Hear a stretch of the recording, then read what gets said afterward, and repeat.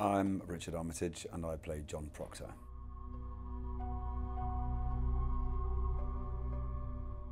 I believe the essence of John Proctor is that despite what he thinks and says, he is a good man who who made a mistake, a huge mistake, but in his affair with Abigail Williams. But I sense that he was always destined to make that mistake, and that's the thing that makes him Miller's creation a bit of a genius creation, is that it's not to Proctor, it's not a surprise that he fell like that. In a way, he always knew that he had that fatal flaw in him.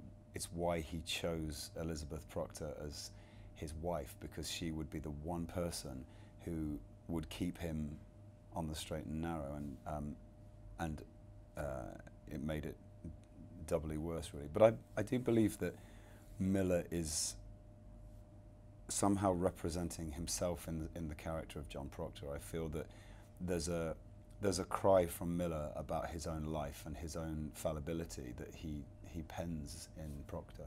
The analogy of climbing a mountain is a good one, because there are finger holes along the way that you just grip onto, and in a way too many to mention, many that resonate for me.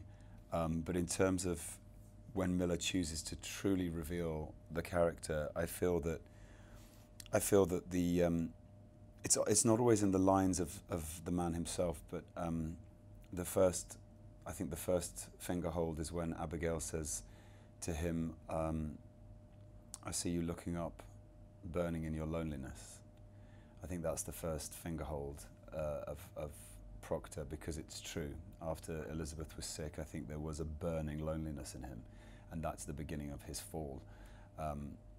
Right the way through to the end of the play, when he says, you know, "I have given you my soul, leave me my name." That's the summit.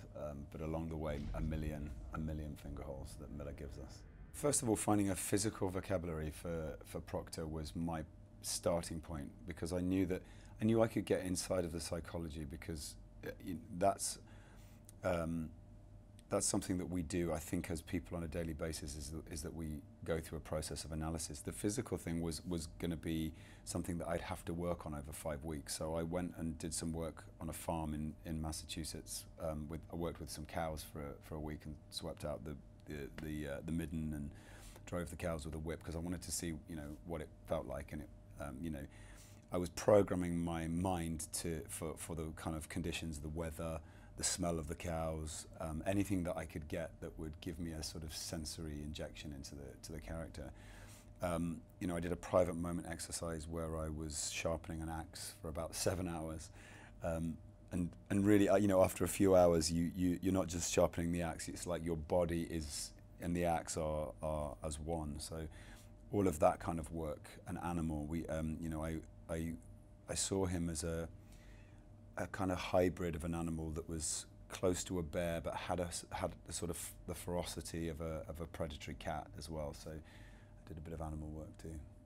I've asked the question of myself and of Proctor throughout the entire performance and rehearsal process is, Proctor's a very physical man. He's got a very voracious sexual appetite, and I think that's the core of his essence. He's a man that works the land, he works with animals, he eats his food, and he, has sex with his wife, and it's essential to his core being. And when that was denied him as his wife was sick, instinctively he went somewhere else. That's not to condone what he did was right, but it's an appetite that the man has. I think in the process of the breaking relationship that happens because of that action with Elizabeth, he discovers what love is, and to him, and to me as well, I think that as I've discovered Proctor's discovery of love, it's about forgiveness and acceptance of the flawed man, which is everything that Elizabeth gives to him in the final act of the play.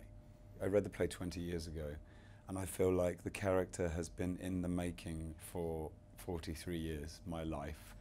And I suddenly realised about 3 days ago that I will never play this role again.